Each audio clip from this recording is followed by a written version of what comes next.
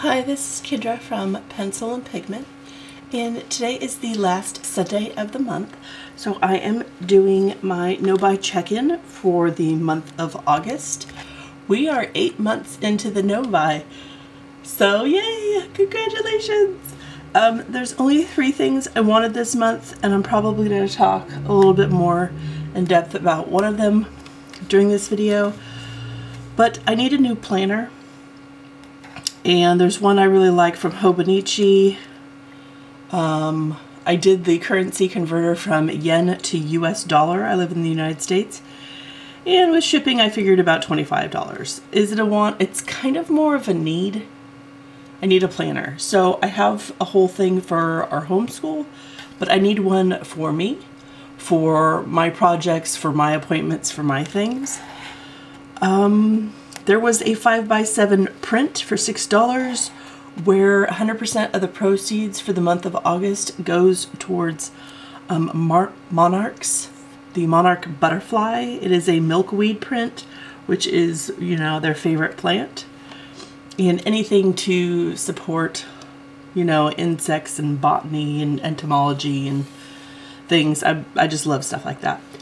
And then the last one was the book. I did a review about this book called Make Your Art No Matter What, and it's about like the psychology of how we get into our own heads and sometimes in our own way and can't create the art we want to create.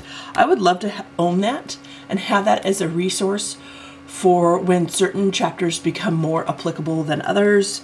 And I only put $12 because I know myself I would buy a used version of that book. So total $43 this month. I had been in the bottom calculating this. I divided the year in thirds, so the first third of the year I would have spent about $1,300, and from May to August $312. Again, this doesn't cover shipping, but you get the general gist that this has gone down by $1,000.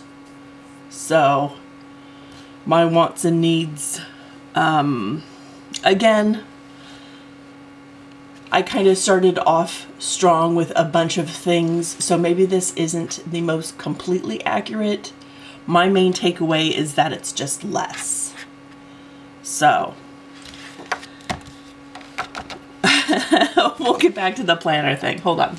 So for Empties, I am filling the last of my oldest sketchbooks. This is a 9 by 12 inch, 22 by 30 centimeter.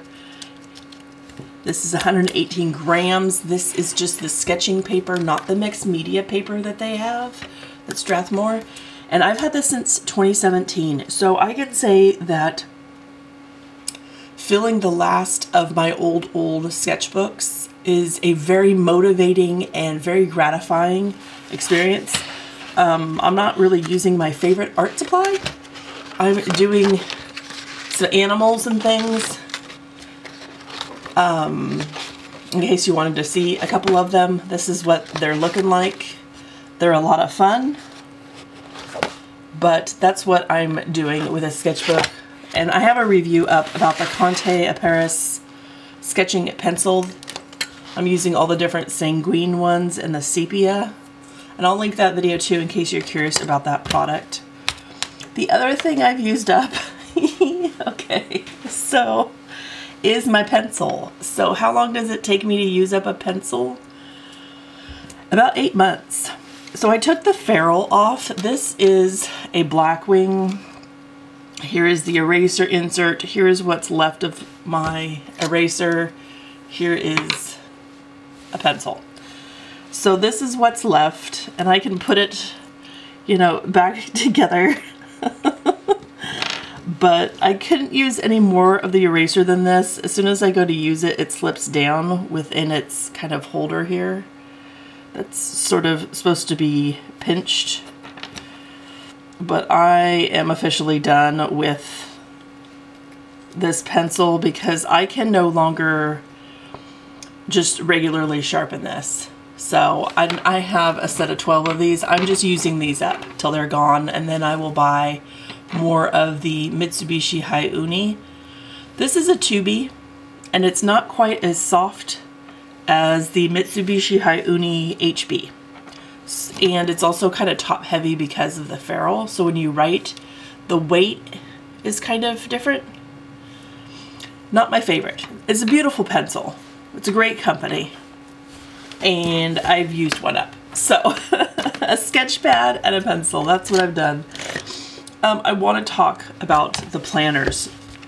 So the thing with planners for 2023 and organizers and things like that is when I look at things like Hobonichi and Midori, they've been taking pre-orders.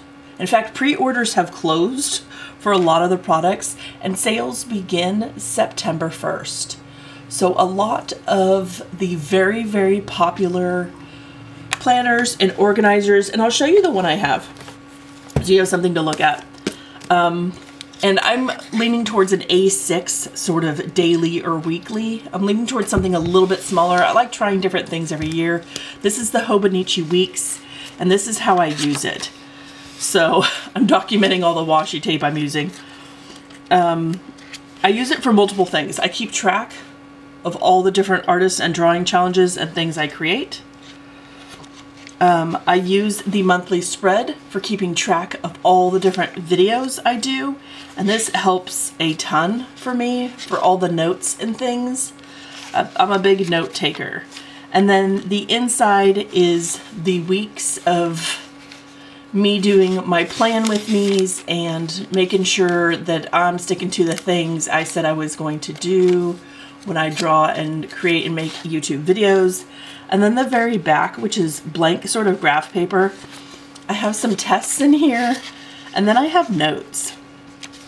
So I make notes for my different drawing challenges, all the videos I'm going to do, and yeah, so I use my planners. I fill them up. This is the page I'm currently using for August. Now, because they go on sale in September, and because I'm doing a no-buy, I won't be able to partake in all the early purchasing, which means that the ones I probably want will already be sold. And again, they're wants. I need a planner, but I would love to have a Hobonichi, or a plan B would be like a Midori Daily. But by the time January 1st arrives, most of those will be sold out everywhere. So my only option is to do maybe like a moleskin. I have a backup list of all the planners that could work that hopefully aren't sold out by then. And if they are, I'll just figure out how to print something at home. Again, the beauty of things like this is I don't have to draw this gridded graph of all the days. Like, that saves me a ton of time. And I don't have to draw, you know, the months and put this in. Like, bullet journals are great, but the amount of time spent drawing the spreads, it takes a ton of time. It takes a lot of time, and I'm just not made of all that time.